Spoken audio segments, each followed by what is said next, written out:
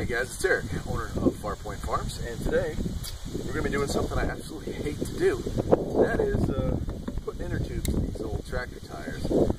This thing has been driving me crazy all year, which if you've paid close attention to my videos, you'll notice this tractor's been sitting around most of the year right in this very spot.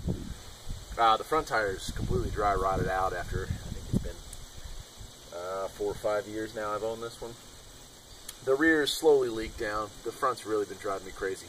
Then one day, even with bead seal in it, this one came completely off the rim because I was running it low. I hit a bump or something and that was it. So, managed to limp it over here and there it sat for the rest of the season. Now, I bought a kit off of eBay that was 4 inner tubes, 2 for the back, 2 for the front. I'm going to go ahead and do the unpleasant task of pulling each of these wheels off, breaking the beads on the ones that don't already have broken beads, getting inner tubes in there and putting them back on. Now I'm not going to show you how to do all 4 of them, but what I will do is show you how to do one of the fronts, which I'll show you how easy it is to do if it's already off the bead, and then I will show you how to do one of the rears, which those are still on the bead, so I'll show you how to break them off of the bead and get an inner tube in there and then fill them back up. This is a frustrating job. Yeah, if you did them all the time, every day, you'd learn some secrets to it.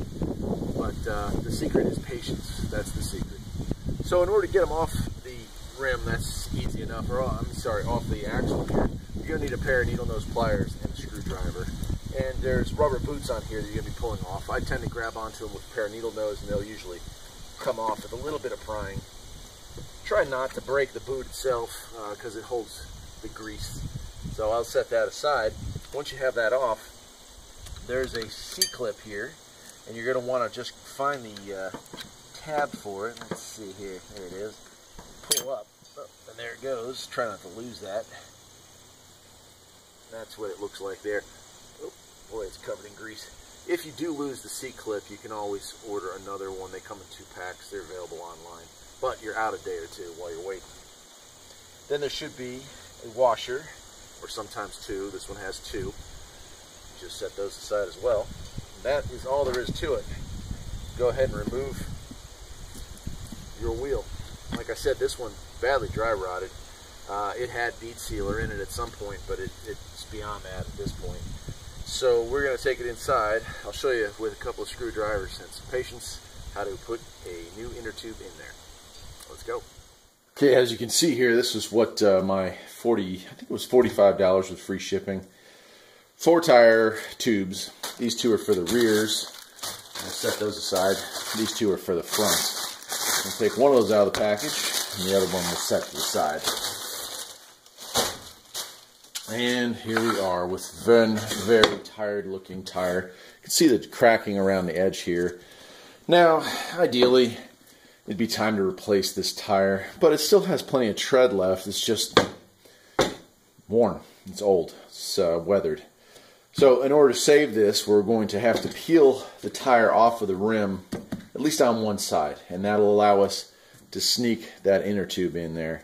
Now it has a valve stem on from the original, because originally it didn't have a tube. What we're going to do first is we'll get a pair of pliers in here and cut this off. Here we go again. I've got another tire. It's stuck on the rim. This one has the bead still intact.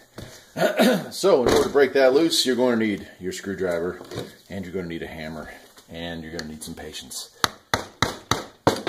You're just slowly going to work your way around the tire. Wow. My God. That was really easy on that side. Let's see if we get the same kind of luck over on this side.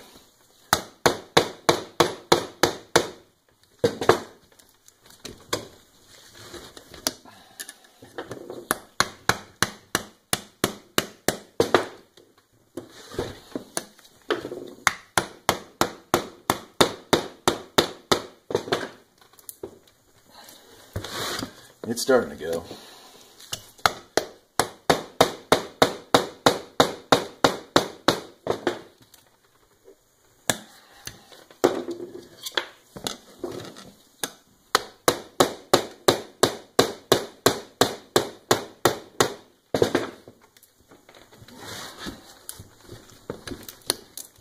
There it goes.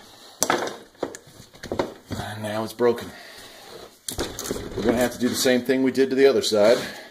cutting this off and then removing this upward. And that's just a matter of just cutting that rubber away. Like so. Then you grab it with the front here, just pull up, and that's it. You can discard that. We won't be needing that anymore. The next step is where things start to get interesting. I'm going to collect a few screwdrivers. So there are tools, specialty tools that you can do this job with, but I'm going to show you today, for the sake of saving some money, that a couple of screwdrivers can get the job done. Now, in order to get that rim free, we're going to be doing this. I've got one screwdriver in the hole. I'm going to get another screwdriver and work it around this hole. And little by little, we're going to bring this up off of the rim. As you go, you just work little by little, working around until you get to a certain point. Usually it's around the halfway point.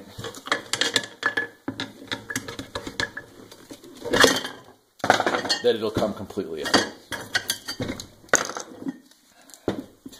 Now it's hard to see without a flashlight. Let me see if I can grab one. Even with it, might not be so easy to see. But you want to determine what it is that caused this to go bad. In this case, I'm very positive that what killed it was the dry rotting. But if you have a nail or something in there, well, it's not going to do you much good to put an inner tube in and then go ahead and blow it up. And there's a, gosh, is that Black Widow? No, let's hope not. Now you're just going to do a search. You can look on the outside too. But you want to see if you've got a nail still sticking in there, you're going to take this $10 inner tube and ruin it. So you don't want that. Okay, so we've got it loose on the rim. The next thing we're going to do is stuff this thing down in there. Now you've got your fill valve. You're going to want to have that somewhat lined up to where the hole is, because when you start putting air into it, you want it to be close by. And this is just a matter of tucking this in. It's not the easiest thing to do by any means. It's a little dance you're going to do. You're going to stuff it in one side and then the other side will pop up. But you got to get it around the lip of the rim the entire way around.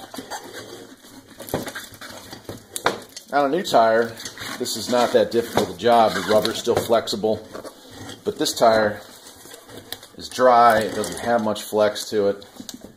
It's being stubborn. Okay. So now it's all the way in there. Hopefully you can see that. But you've got to get that fill valve lined up with the hole and insert it through the hole. And that too can be a bit of a trick. It's all done by feel. That looks like this one's rotated. Get my... Let's see if I can see it from the back side here.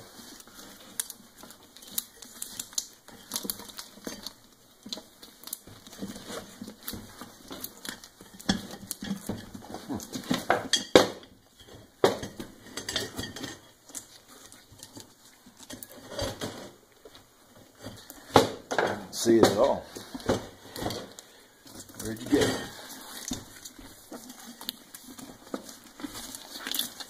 And if this looks like it's a pain in the ass, it's because it is. Okay, I found the fill valve. It has rotated quite a bit, but we can rotate that back. And then it's a matter of, you got to do this by hand. You don't want to jam a screwdriver in here. You'll end up popping this or ruining it. And although these inner tubes are somewhat durable, they're not that durable. It doesn't take much to poke a fresh hole. Once you got a hole, you're back to the same problem. You could spend all that time putting it back together again and end up with nothing.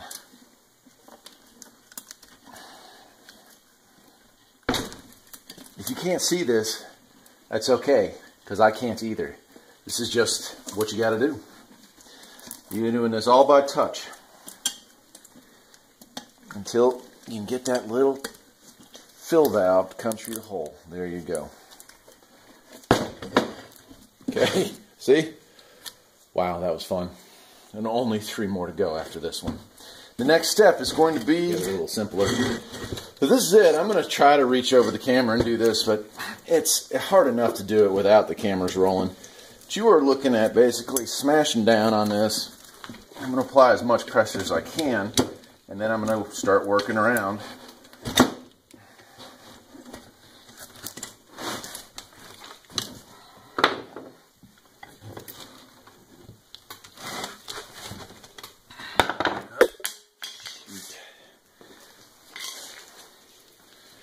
It could be a bit tricky, there's no doubt about that.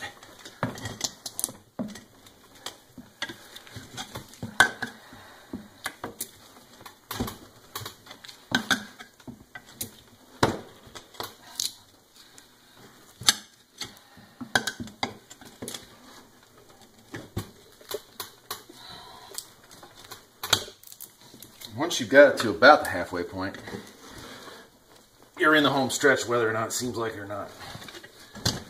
Oh, man. See what I'm doing here? If the camera's not in the way, my arm's not in the way, I'm not even sure what's in the way. I don't have my assistant here today, probably because they don't want to be anywhere near me when I'm doing work like this. And that's it. And as the fill valve falls right back through the hole at the last possible second.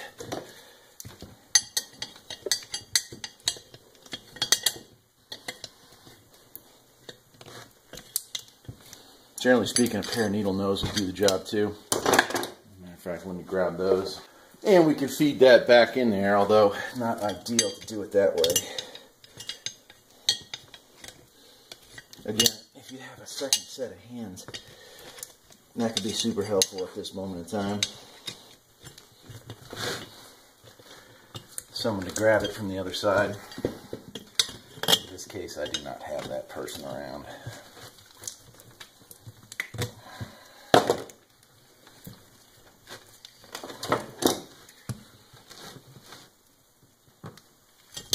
There we go.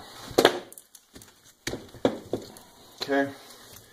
And then inflate.